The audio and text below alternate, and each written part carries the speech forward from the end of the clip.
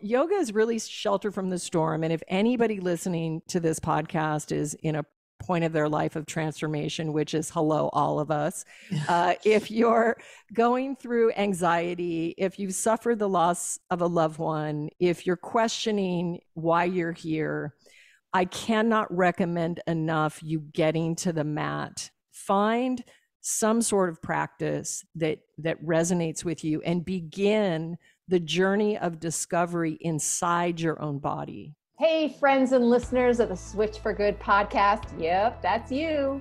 I have some really exciting news. Dotsie and I have started a Switch for Good podcast Facebook group.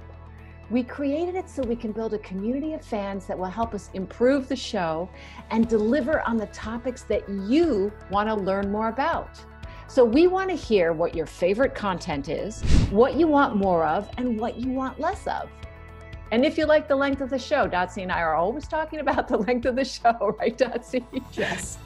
We want to tailor our show around the needs and desires of our incredible listeners, almost 500,000 of you. And it's really simple to join. Just go to our Switch for Good Facebook page. That's Switch, the number 4, and then Good. And then click on groups. And there we are, the Switch for Good podcast chat. You can post directly in the group, share ideas, talk to other listeners, and connect with like-minded folks. So go, run, join our Facebook group and tell us what you want.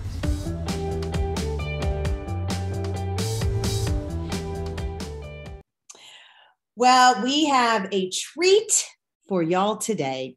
As you know, Miss Julie Piatt, a.k.a. SriMati, is a mystic. She's a yogi. She's a musician, an artist, chef, author, and healer. Whew. Yes. She's also, on the side, the mother of 4 children and finds the divine in all experiences in life, beautiful and challenging alike. Julie has created over 300 plant-based recipes for a series of best-selling cookbooks and is the author of the Plant-Based Cheese Bible. I'm going to show it to you. This cheese is nuts. She co-authored the internationally acclaimed books Plantpower Way and the Plantpower Way, Italia, with her husband, Rich Roll. He talked movingly about Julie on our episode 156 that Rich was on, about how much his wife has inspired him and what a big part of his success she is. If you haven't heard that, Julie, you should tune in. Actually, it's very sweet and very emboldening.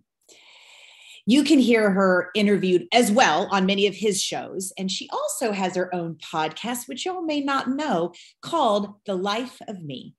Julie's known for her not cheese and created SriMu not cheese to bring delicious plant-based flavors into our kitchen.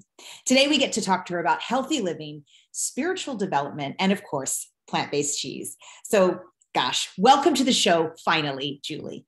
Oh, Dotsie, thank you so much for that lovely intro. I'm really, really excited to be here and honored to share the time with you and Alexandra. So just thank you. Thank you. Yeah.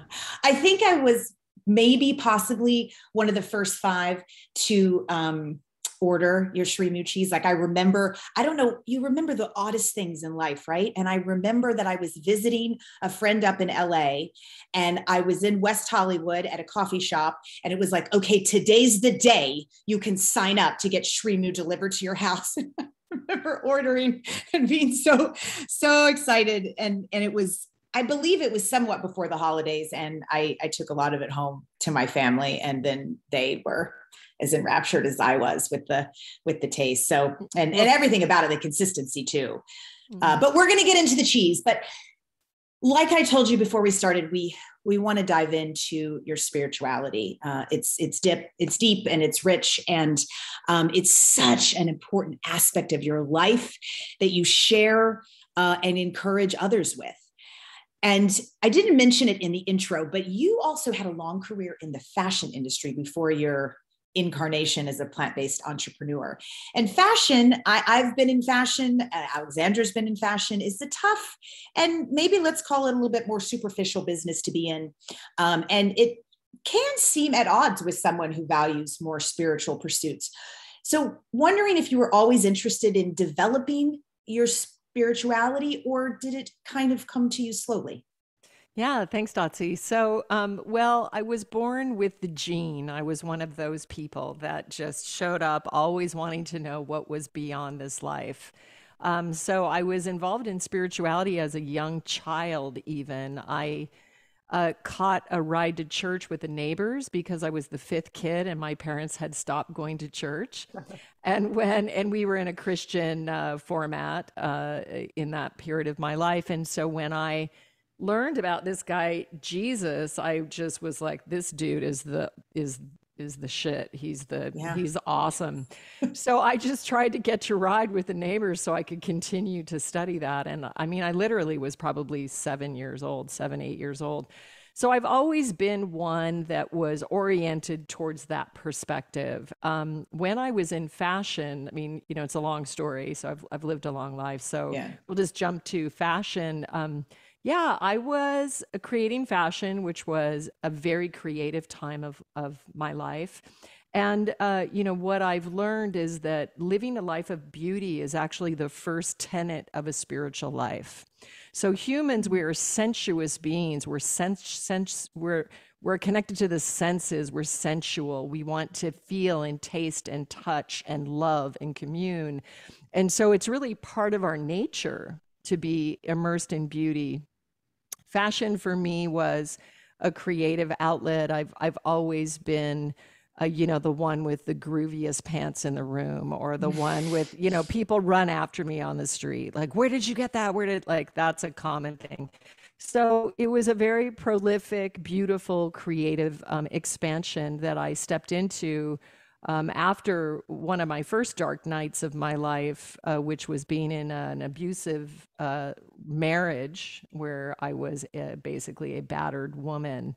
Um, so I came out of that. How old were you at that period of time? Oh, I was in my 20s, my young, Mm, impressionable yeah. 20s when, you get caught up in that. And it really happened because I had been a shadow musician my whole life. So I knew I was a musician, singer at age 6, and then I didn't do it. And so I idolized musicians. And I met this music Mm, manager who enticed me into that world.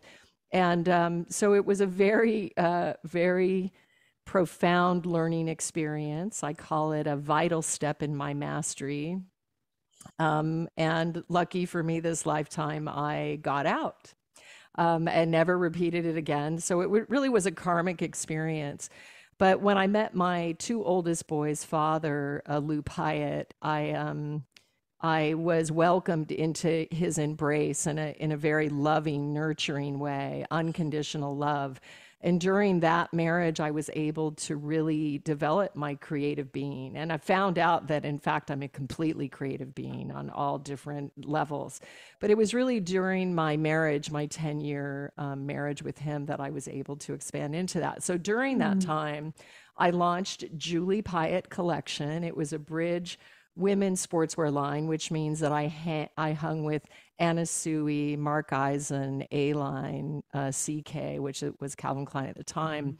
Uh, and I was on the cover of Women's Wear Daily. I was selling all the stores in the country: Fred Siegel, Neiman Marcus, Barney's, Nordstrom, like sort of everyone, Macy's.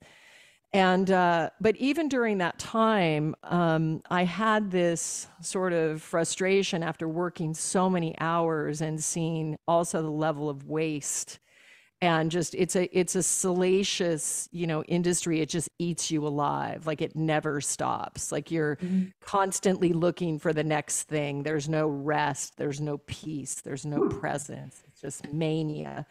I went to some venue in Hollywood and heard Deepak Chopra speaking. And so that was sort of my first 7 spiritual laws of a success, sort of my first foray into that sort of genre of spiritual awareness. And so I was even back then building this connection to something deeper. But it definitely wasn't where I am now. I had not started practicing yoga yet this lifetime. And so when my boys were probably 1 and 2, I closed my garment company and I found yoga. And then that catalyzed quite a big shift. us a little bit about, yes, how yoga deepened your spirituality and gave you that regular ritual, because I heard you speaking a bit about how important it is to you. And I realized that my yoga is very different from your yoga. Very funny. Well, I always say in my experience, life is full of challenges and initiations, we could call them, as we go through the human life of becoming. So, from my perspective, we are all from the one breath, and we came individuated into these different life forms to experience life and experiences of all different flavors, all different sort of colors on the spectrum, to return to the one breath, to return back to the one breath. And in my awareness, the practice of asana, which was the first portal entry for me, which is physical postures, has become, or has been and is still, shelter from the storms. And what it does is, if you can think of your body, so there's many ways to speak to that one breath, the force. And movements of a body is a language, it's a communication. So what asana really is your body is communicating to life through the postures. Now, in addition, you're activating life force, which is prana, life force, energy, which is connecting you to this realm of which we are a part, so the earth. So it doesn't even really matter, like even in my own spiritual community that I mentor, Water Tiger, I don't use Sanskrit terms a lot, or I'm not caught in the lineage. And it's like I say, I love the lineage, but I'm not of the lineage, which means that I am free. I am a free sovereign being. So my experience of being in different traditions or different disciplines, like people say, oh, you're into yoga, you must be so disciplined. It's like, I am not disciplined. I live my life as a free creative being, and no 2 days are alike. And if you give me like a program that has a schedule, I am not going to do that program, like ever. Yeah. It's just how I am, And so yoga is really shelter from the storm. And if anybody listening to this podcast is in a point of their life of transformation, which is hello, all of us. If you're going through anxiety, if you've suffered the loss of a loved one, if you're questioning why you're here, I cannot recommend enough you getting to the mat. Find some sort of practice that resonates with you and begin the journey of discovery inside your own body. Because it's inside the body that your treasures are waiting for you. The heart is known by the universe better than you know it yourself. And if you can travel through this body with your awareness, with your breath, and it's not about hitting hot yoga 6 days a week. In my experience, I've seen a lot of people that have done that. And, I'm talking to the, celebrated athlete Dotsie here. So, but if you hit it and deplete yourself. I got stuck in that, Julie. That's what I was doing, like 2019, the whole year. Yeah. I mean, it's kind of cool for a while.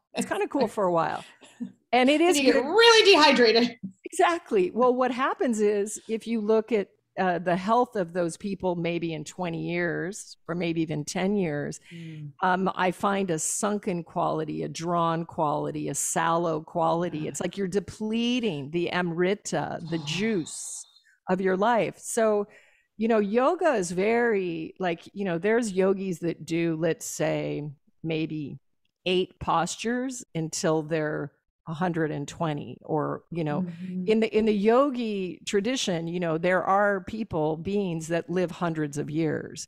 And I'm not saying that should be the goal of every person. I think you should be in communion with your death, and each one of us is different, and really use facing death as a way to really live a vibrant life, like a connected life, an alive life. And so yoga for me still, it's like, even this morning I had 2 calls before you guys, and it's like, I have my mat here in my room. I get into these postures. I did postures yesterday, and it's not for me now because I've done it so many years.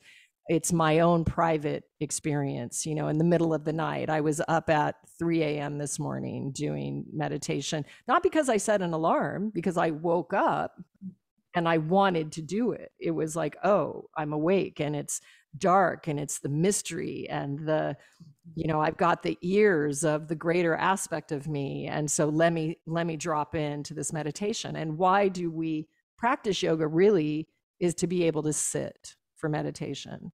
So it's about keeping the body supple and flexible and fluid. And when I teach yoga, and I should mention, because I always forget, I have a 4-part yoga series on the platform iFit. So they filmed it. They did a beautiful job. They spared no expense. They filmed me at my house and also at the spiritual community of Damanhur, which I am connected to an initiate of. So if you guys want to check it out, it's a very spiritual 4-part practice. One of the modules is about vital health. One of the modules is trauma into treasure. One is about transforming grief into awareness, and one is about living a victorious life. So supporting you and activating your highest heroic probability. So I still say, if I have to go to a desert island, I'm taking my yoga with me.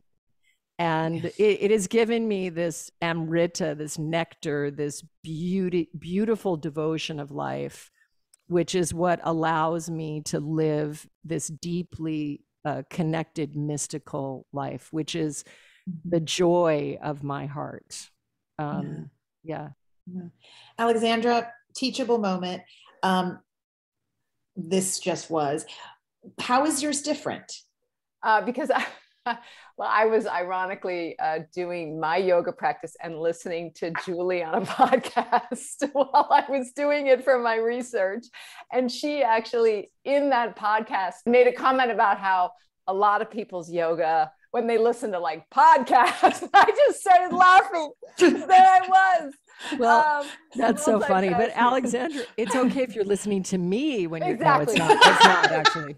Actually, no, but Julie, I have to say, you definitely, when you talk about this, you definitely made me think, because I am a person who decided when I was 18, after being raised in the Protestant church and going to church on Sundays and going to a school where we went to chapel every morning, that religion was not for me, which I equated with spirituality. And I know you can unpack that, because they didn't deal with the issues that I cared about, which was helping the world, the very planetary, practical world of the environment and animals and voting rights and things like that.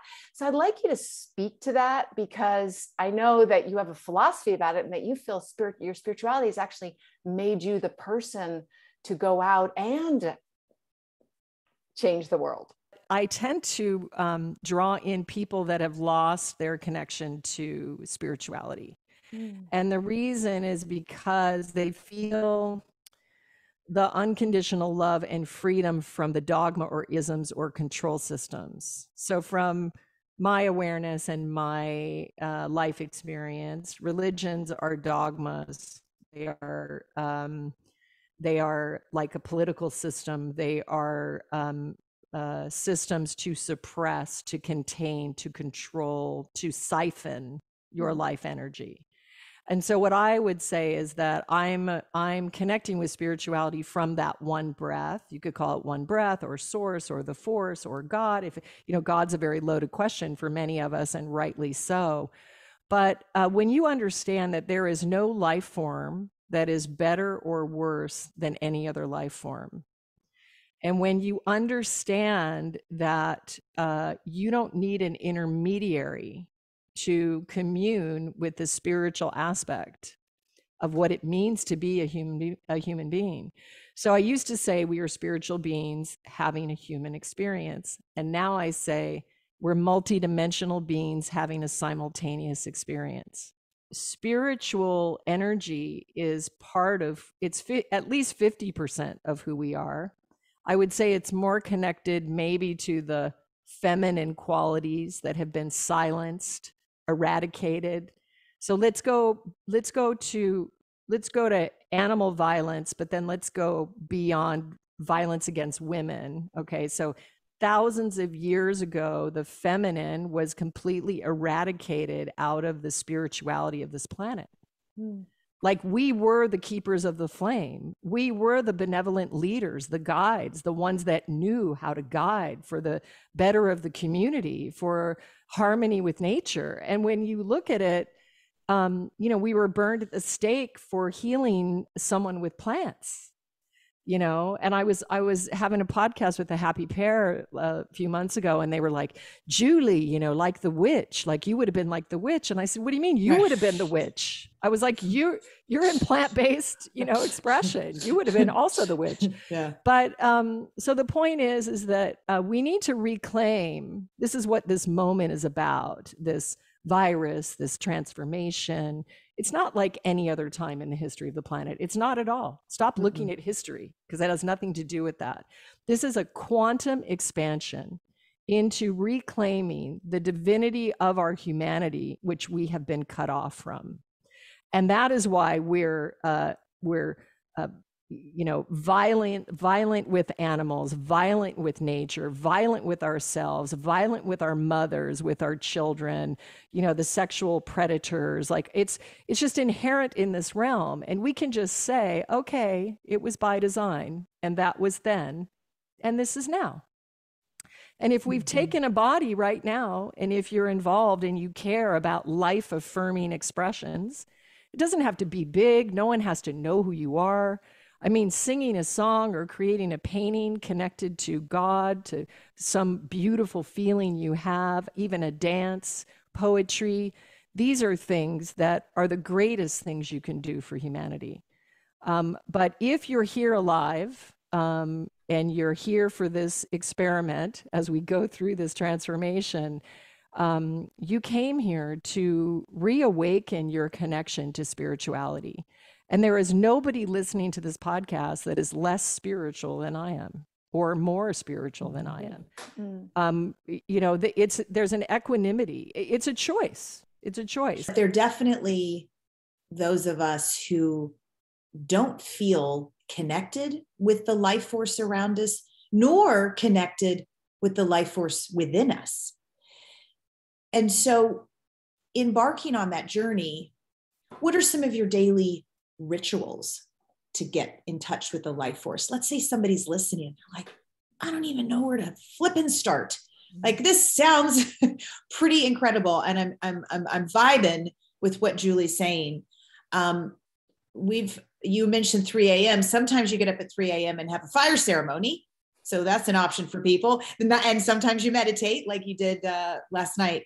But what are some of the ways that people could kind of toe into getting in touch with the life force? Yeah, well, again, I have to go back to yoga. There's just no substitute. And, it'll take a minute. Like, you might have to look around and find the right studio, or find the right teacher, or find something that resonates with you. And I don't even have anything. Can you just start in your living room? Like, do you have to go get a teacher for the introverts that are listening? I really think you should probably. Okay. You probably should go, get some instruction so that you can get into, yes, of course you could start in your living room, but it might be really supportive to find a community, around that. Rich and I met in one of those communities. We were in the same yoga class. And then after he met me, he stopped practicing yoga. No, then he became an ultra athlete. No. You're doing enough for both of us. So definitely yoga. I mean, yoga is a thing, but I guess for me, it's just taking a breath. Okay. Just everybody listening to this, let's just take a breath together, and let's just exhale that breath, and let's allow our body to register that you are enough right now, as you are right now in this moment, before you've earned any titles or achieved any outward success or gained fame or fortune or been in a relationship. How about if you just receive yourself as a divine emanation of this one breath right now. So let's just start with being a divine being, with recognizing that you are sacred. There is nothing more or less sacred than you are. There is no place for competition. Sorry, Dotsie, Olympic athlete. Okay. There's no place for competition. There's no place for comparison. Guess what? There's only one of you in the entire omniverse. That means anywhere there's life, not even just this planet, beyond this planet. So humans are always looking for consensus in the human mind. But if we were supposed to have a consensus, then two of us would be alike, and none of us are. So what illusion are we in? Like, who are we competing against? What are we fighting for? Who are we judging or analyzing? And I always use this example of animals, which is why my spiritual mentorship group is called Water Tiger. It's an analogy to understand that if I'm a tiger and if Dotsie's a horse, the tiger is not going to go, I got to go over and I got to talk to that horse. I'm going to have to go over and tell that horse that I don't like its skin because it should be patterned like mine. I mean, you can see very quickly the idiocy of that. It makes no sense. So if we can just stop with this whole posturing about, you know, I'm better than, I'm worse than, I know the best way to be. If these other people didn't do that, then everything would be, you know, this whole dialogue. How about you just return within yourself and embody who you are? And if you are feeling judgmental, violent, you know, analytical, or needing to direct your attention outward on others, it is because you have not received yourself well enough. You have not given yourself that love. And one of my biggest techniques right now is I am always with this little picture of myself. I just turned 60 in July. And I have this picture of myself when I was 6 years old. I'm the little brunette. And folks, go to YouTube so you can see her. It looks like a class picture. Is that what it is? No, it's a wedding. A wedding. Okay. Oh, I see. Yes. Yeah. And I'm just the little brunette in the front. And the point is that in Water Tiger, we're on a exploration of rediscovery to fall in love with ourselves and to understand that little child, what you loved to do at the age of 6, what just brought you joy, what delighted you, that is where your treasures lie, to what your life is about, to what you were supposed to do when you came here. And, you know, as many of us women, or, you know, we could just say busy modern people, you know, we tend to put ourselves last. You know, I have 4 children. You know, I can't tell you the amount of times there was a bite of food on the way to my mouth that was usurped by another little hand, and there it goes. And of course, that's what we do. But you know, to really understand how to advocate for you. So what if you were able to receive yourself, this inner child, this 6-year-old, and just take one day, and every decision that happens that day, consider that little child first. That's your first responsibility. And just do it as an experiment and see where you are not holding space for yourself. Because there is no reason to judge another human being, or to, you know, and the more we know, the more you go down the path and you have experiences, the more we practice and the more we experience, the more we understand how little we know. You know, it's in fact in the not knowing. And so this is the devotional aspect. But I am going to mention that exercise is not the same as yoga. And hot yoga with, you know, loud music is not the same as meditating. And meditating to apps is probably not the same as meditating. I mean, I don't know. I don't use a lot of apps, but I guess I would just ask, like, can you, you know, just connect to your breath and do a long draw, long inhale up through the nose, long, deep and free. pause at the top, and then exhale long. And you might want to extend that exhale to twice as long as your inhale.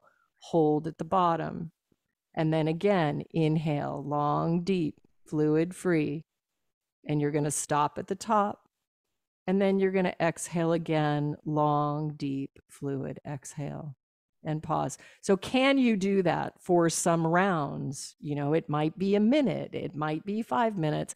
It doesn't really matter the time, but it's starting to connect with the witness that is always watching what is going on. So it's like you can be in action. I mean, here I am. I'm an entrepreneur. I have a plant-based cheese company that hopefully we're going to talk about. No, I'm kidding.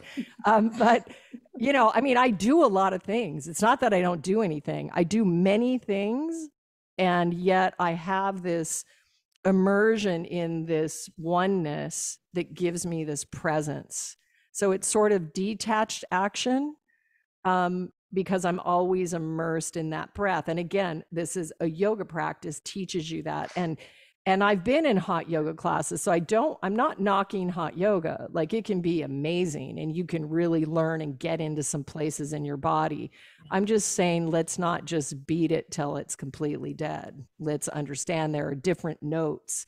You know, there's a yin practice, there's a morning practice, there's an afternoon practice. So just don't do, you know, make sure that you have a holistic, connected practice that is cultivating a devotion to life, a devotion to yourself as a sacred emanation of this one breath, and that is nourishing and comforting and full of grace. Yeah. You mentioned about exercise and how that is very different from a spiritual practice, even though it might have the same name, yoga. Can be both exercise or it can be a spiritual practice. You mentioned your husband, Rich Roll, who he's an endurance athlete. He's also a lawyer who's educated at Stanford and Cornell. So he's very physical and cerebral. And you, on the other hand, come from the spirit and the feminine. I would like to hear your advice on how to successfully be in a relationship with someone whose way of moving in the world is so different from yours. It's advice for me, because that's my husband, very fit, physical and very cerebral. And that's it. That's where that's it. Yep. Yeah. Same well, you know, again, so I'm going to tell a story of how Rich and my life was catalyzed into this beautiful collision of opposites, you know, that doesn't make any sense on paper, sort of. But we were, you know, we met in this yoga class. So he was obviously looking for girls in the yoga class. You know. It wasn't a spiritual pursuit. So, you know, it was this thing, like I was completing a 10-year marriage and my boys were quite young, 3 and 4 years old.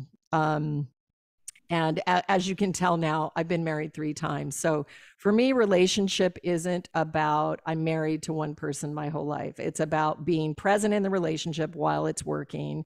But I'm not one, I don't stay in things that aren't evolving. I don't have the ability to do that.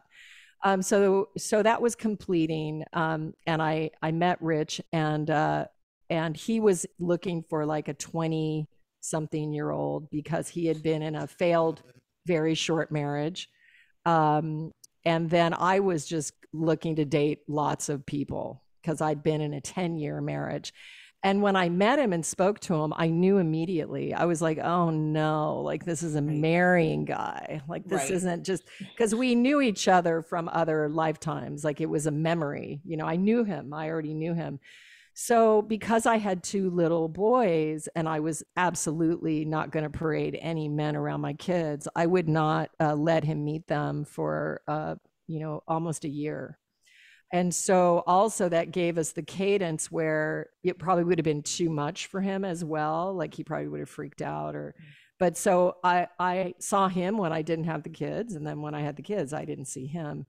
And then it just sort of naturally morphed into that. But it was an interesting journey. So really quick, for this first 7 years, he was struggling. He's a recovering alcoholic and He was struggling in his career, struggling in his energy, like a lot of density, a lot of extreme emotions. And I, the yogi, was like, here, take this fruit.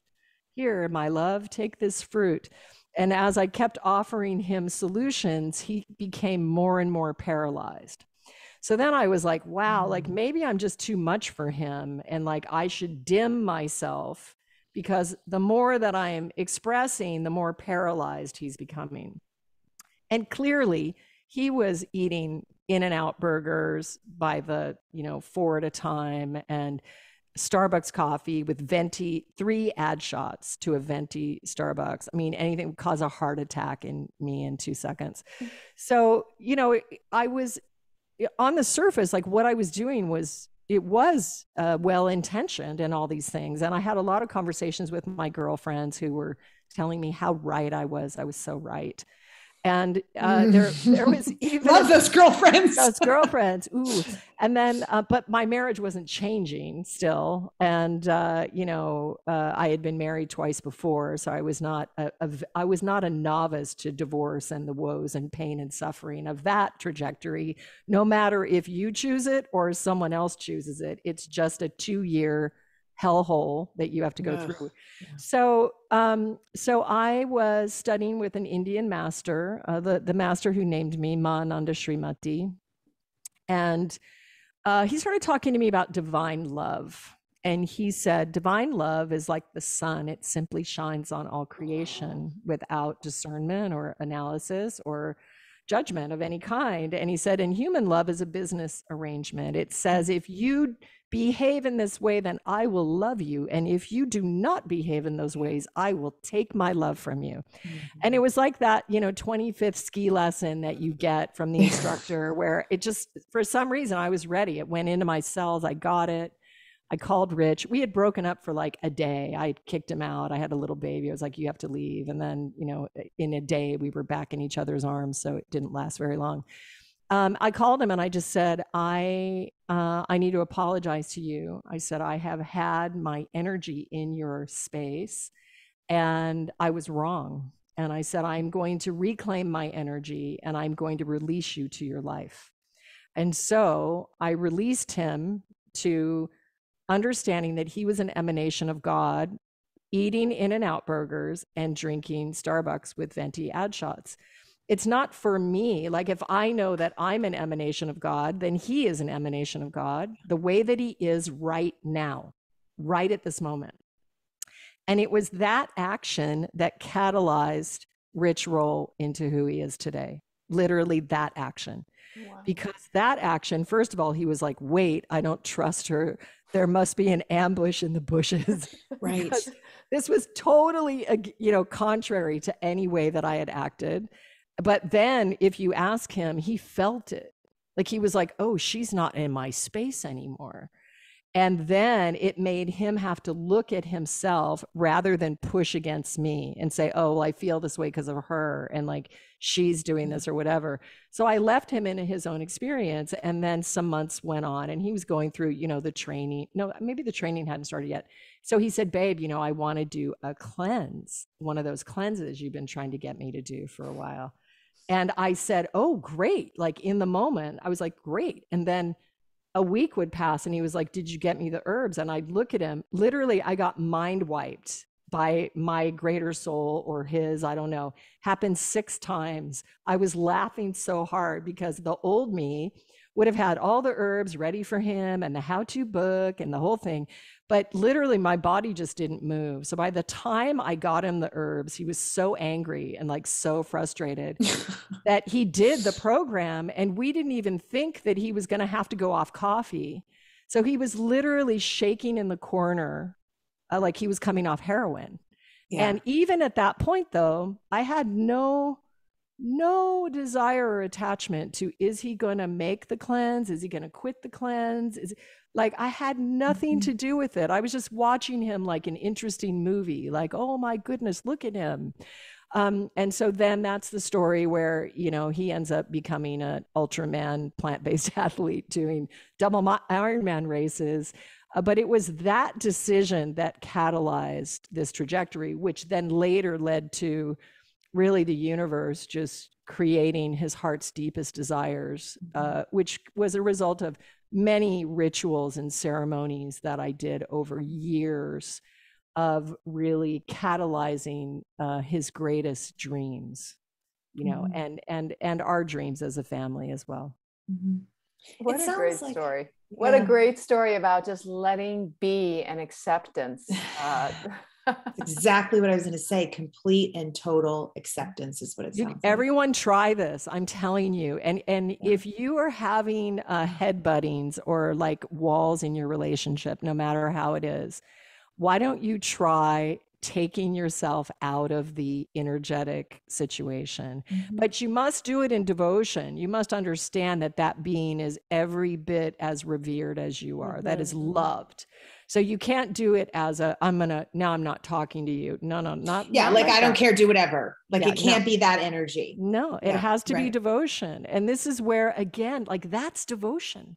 That's devotion. And, I met a young person, beautiful young man who's so conscious, and he's, been working for new systems, and he was really down in the dumps. And he said, I don't see anyone changing. I don't see things changing. And I said to him, how is your devotional practice? And he said, I don't have one. And I said, well, do you think the creator is counting on you to solve this entire thing? I was like, give it to her, like, give it up. Like we're human, like we're the ground crew, right?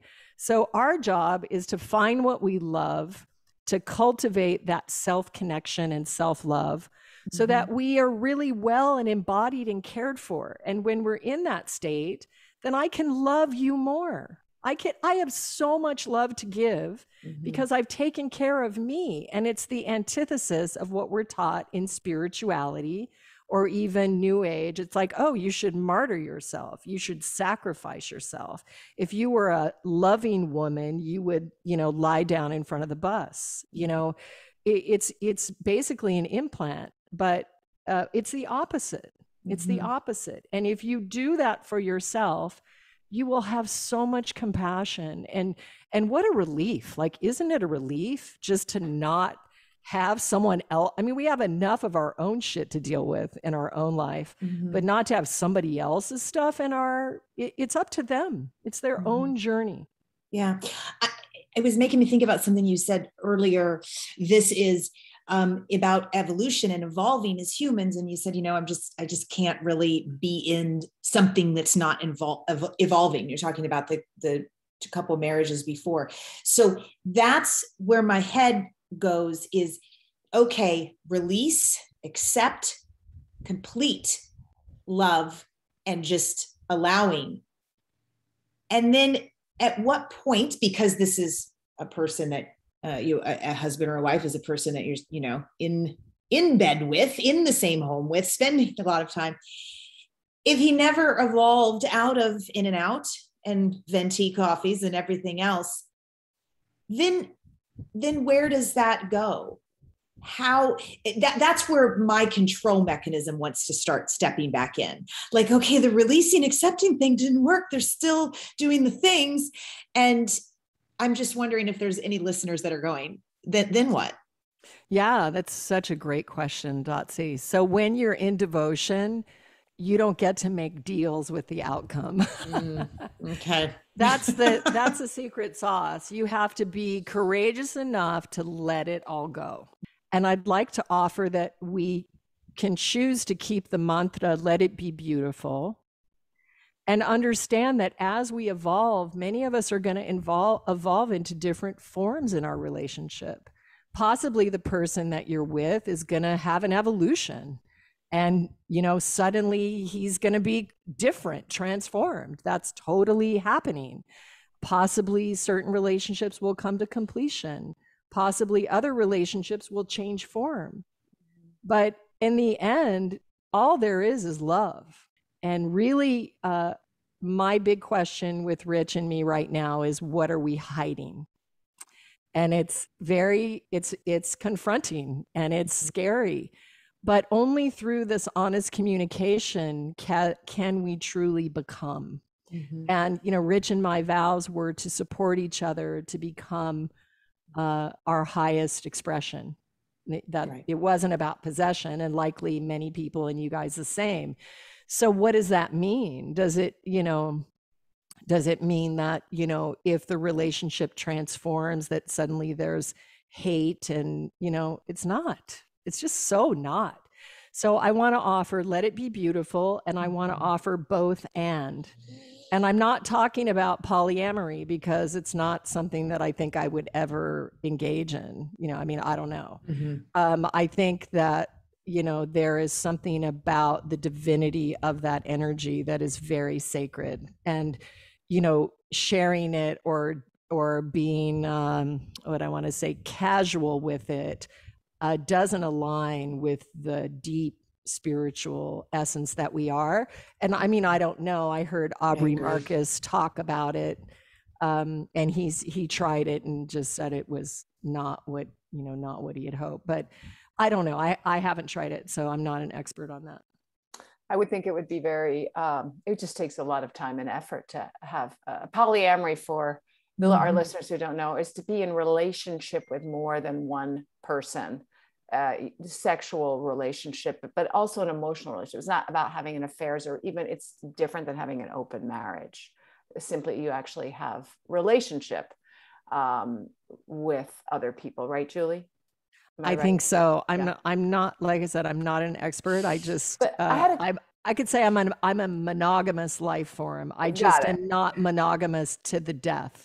You're serial monogamist is what we call you. That would be my title. I'm curious, and then we need to talk about the cheese, because there is only love and there's also cheese. So I had one little question. So when you say that this I find really interesting and scary too in a relationship, to ask your partner, what are we hiding, and ask of yourself. Do you and Rich sit down and discuss it? Like, do you ask this question and then you discuss it? Or is it something that you just say, hey, let's over the next few weeks think about this and talk about how do you answer it?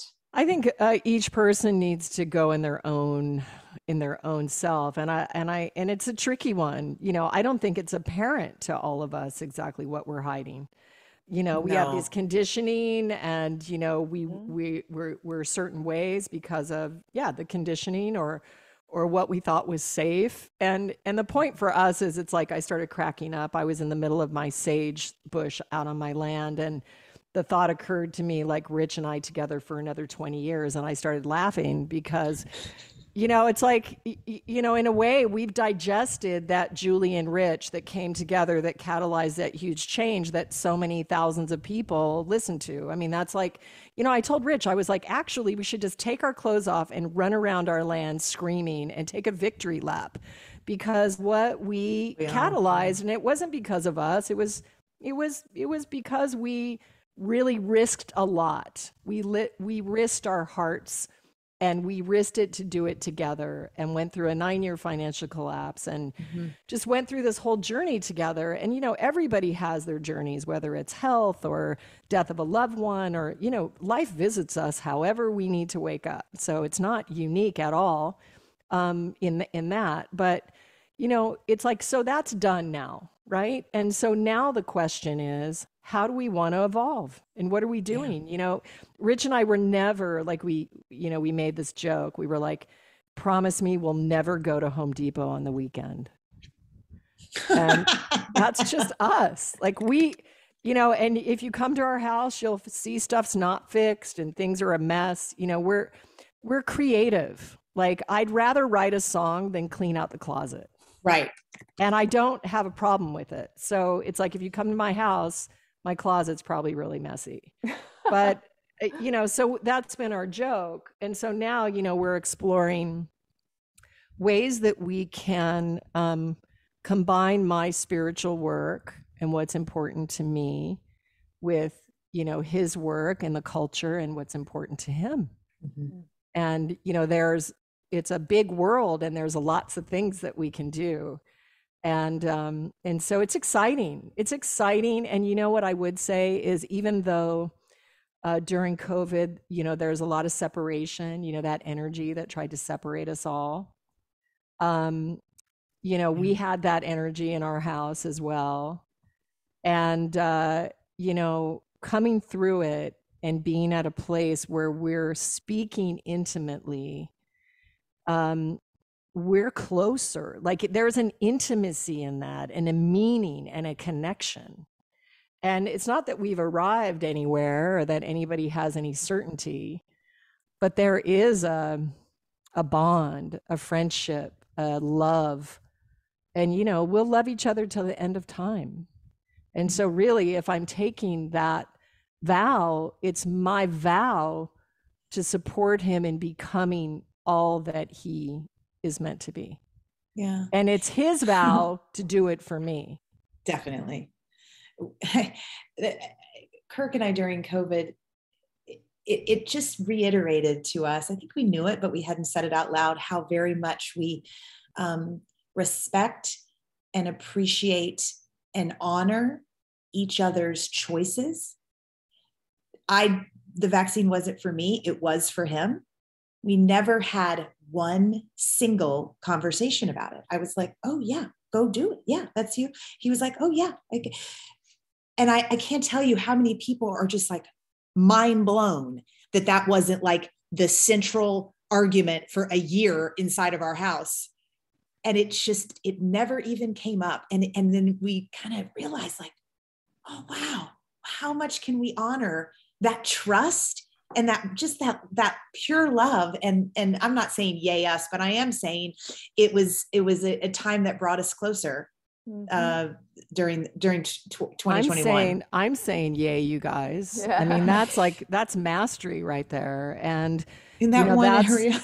Yeah, that's what a lot of people were not able to do. And it's what all the energy was, gaslighting it to not be okay, Right.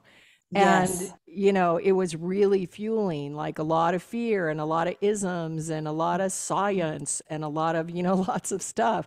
But it's like, again, if you just look at it, it's like, how could one decision be right for all of creation? Yeah. I'm not saying that it's an organic thing. I'm not saying that it's awesome. I don't think it's awesome. But as with every single energy in life, it does come from the creator. And so what I did is I met it in meditation, bowed to it, recognized it, validated it, and told it, that it was not allowed in my field. I want to segue to food and how you feel. Is it important for someone to have a cleaner diet to be able to access their spirituality? The one thing that I'm really interested in now, and actually this is the core and the heart of SriMu, is SriMu is my plant-based artisanal not cheese collection. And it is a global mission of awakening. And it is a global mission of awakening, not because I am under the idea that everybody should eat the way that I eat. It's because it is a food vehicle, a frequency, a carrier of everything that I've been talking about on this podcast. It's this unconditional love, non-judgment. I have a seat for every kind of eater at my table. You will never feel any judgment from me around anything. Each of us are unique. We are on our own journeys. We have collectively contributed to certain conditions on the planet. And I do feel that eating a plant-based diet is, for the majority of the people and the majority of the time, the only choice that we can make at this point. Just because we don't want to participate in this violence against our loved ones, our animals. And we don't want to destroy our oceans through the sewage being dumped into the oceans and destroying. So I don't think any human wants that. And all the ways that we're producing industrialized meat and dairy are inhumane. Okay, so we are human, and those methods are inhumane. So it's not our natural essence, right? So SriMu is a devotional offering for life. It's a prayer of a mother, the love of creation, that you are exactly where you need to be right now.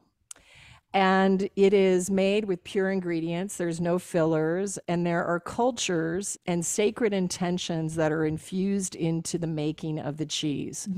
So before anyone touches the cheese, we do a breathing practice, and we have nature sounds in our kitchen and orange blossom essences. We're really creating the experience that we are part of nature. In addition to that, Dotsie was mentioning that some mornings I get up at 3 a.m. to do a fire ceremony. So during these fire ceremonies, so fire is a communicator that transcends worlds. And there are many different Davic kingdoms, life forms that co-create with us to produce experiences of life and evolution. And so what I do in those fires is I contact the life-affirming energies that will support us to create a more beautiful world. And what I do is I offer SriMu into the fire with these intentions. And my experience is that the product is just singing with love and vibration based on my customer reviews. In addition, I also energetically contact the trees that provide the nuts for SriMu. So I'm in community with them. We used to be in communication with the tree realm. You know, they're some of the oldest elders on this planet. They've been around billions of years, and they know how to share. They know how to take care of each other. And so I'm really entering into greater and greater levels of community with them. So at the core of SriMu is community. We are a primarily subscription-based company. And as I come from fashion design and I love beautiful things, I took my time and created this beautiful branding. It's in a black box. It has this gold sort of modern hieroglyphic that was created by my dear artist, spiritual brother, O'Hara. And he took the phrase devotional offering and worked it in reverse, and it becomes a hieroglyph. So SriMu is the next evolution of cheese. It rivals dairy cheese. We are building community in our kitchen. So the sacred makers are the ones who make the cheese. And I gave them that title because, just like I said, let's feel into that we are enough right now. I didn't make them earn that title. I gave them that title the day they arrived. And I said, I know that you are sacred, come. So now the really exciting thing is we have opened up into some very limited wholesale, but you do not get our whole experience by only sampling wholesale. But we are in Erewhon. We've been the #1 selling cheese in Erewhon for over 2 years. And we're opening up into some other specialty retail, but really what we're interested in is developing this community. So there's 10 different offerings to choose from. You can customize now in quite a few of them. We have, boxes at different levels and price ranges. It's not just a product in a box. It's much more than that, much deeper than that. You can feel it, not just only from you, but literally when you open that sacred box. I've experienced that many, many times when it shows up at my door. And it's delicious. Yeah, it's crazy delicious. I mean, that goes without saying. Like, you can't open a sacred box and then have the cheese be shitty cheese, right? Like, let's just say that. But I don't think it's just, Julie, I don't think it's like rivaling dairy cheese. I think it's crushing dairy cheese. And that's because it's, as you've just described so beautifully, it is made of love and not exploitation. It is. And thank you for that. It is crushing dairy cheese because I've given, like I always say, I'm not asking us to give up our love of cheese. Like I'm so connected to Europe. I lived in France, so many of my friends are European. My European friends are freaking out over SriMu. Love it, love it. And the reason is because it's better for your body. You're never going to break out. It's going to digest through your intestines like a prayer. Seriously. Yeah. I mean, I tested it for 2 years. I never had a stomach ache. I never was like, oh, I ate too much SriMu. Nope. Like, it's just really, really curated, and it's really beautiful, and it's better for our animals. So when we participate, it doesn't matter if it's your intention or not. There is a net effect, and the universal accounting is happening even if it's not apparent this lifetime or this timeline. Mm-hmm. So all of our actions have a consequence. And so we as awakening human beings should start to be cognizant of that. And so why would you want to partake in a product that inflicted violence on a sentient being? Why? Yeah. It's like, if you spent an hour in the factory, you would not eat that cheese. I know you wouldn't. May I ask you before we wrap up, what made you choose cheese? Yeah, well, I had just published the Plantpower Way, which is my first book. And I'm the chef. So I did all the recipes in the books that Rich and I did together. And I was just absolutely shocked. I was making a warm cashew cheese that I would serve over nachos. It's on my torre de nachos inside the Plantpower Italia. Or you could put it on a pizza after you've cooked the pizza. One of my favorite. Cook the pizza just with tomato sauce, bring it out, pour warm cashew cheese over the top, and add a vegan Caesar on top of it. Forget about it. You'll just fall on the floor in ecstasy. And then I was making the bonfire version, smoked almond cheddar, and I'd have to make the recipe 6 times because the boys and Rich and the girls, it would be gone before I even had it on the table. And I thought to myself, you know what? Like, there is something here. And, you know, some of my business partners were like, don't do that. Do a pizza book, do a smoothie book, and you're never going to get an advance. And excuse me, I was like, no, I'm doing cheese. And so the name of my cookbook is This Cheese is Nuts. Can I tell the experience about going to Farm Sanctuary? Sure. So I went to Farm Sanctuary. I called Gene. I was like, Gene, I was thinking about, you know, me and my daughter, you know, on the cover. And he said, yeah, come. So I went, and all of a sudden he had 6 handlers, and they were very serious. And they were like, your daughter can't come in the ring. And I was like, okay, I get that. And they're like, and your photographer, only one of them, and no bounce. And then they're like, okay, if this cow charges at you, go to the left. If that other cow comes at you, go to, and I was like, okay, this was not what I had imagined. You know? It's like, why are they charging me? Yeah, they said sanctuary. So I was like, okay. So I did a quick, just energetic, you know, set my intention, walked in, and all of a sudden they all lied down on the ground. And then the handler started laughing, and they were like, because before I was like, can I put my arm around them? They're like, wouldn't advise it. I was like, what? So then they're like, okay, you can go. So I'm lying down with like one of the spotted ones, literally like a dog with their head is just on the ground, kissing them, petting them. Then I was hugging Bruno and playing around. And I just had this amazing photo shoot, like amazing. And some of them stood up afterwards, you know, but they were very relaxed. Then the handlers relaxed. And when I was walking out, I said, thank you guys so much for this amazing experience. And they said, Julie, thank you for reminding us who these beings are. And I didn't quite understand it. But I got an email from Lindsay, who was the manager at the time, the next day. And she said, Julie, we have never seen our cows receive a first-time visitor the way they received you. And then she said, you literally had them on their knees. They're very spiritual beings. I mean, to me, and I love all animals, obviously, but I spend a lot of time at Indraloka Animal Sanctuary in Pennsylvania, and the cows, they're like on another, it's one up from us and the rest of the animals. It's just, they're on their own planet. Well, in the Vedic knowledge, which is the most ancient spiritual text connected to this planet, the cow is connected to the mother of creation. And if you even look at like what our ovaries look like just on a diagram, the ovaries and the uterus, it's like the head of a cow. So, you know, in India, when they make ghee or when they take milk, the first third of the milk is given to the calf. The second third is given back to the cow. And then the third is taken, and I guess there's a little left over. So the way that they revere the cow, it's a completely different relationship than the way that we are basically raping and violating these sacred beings. Yeah.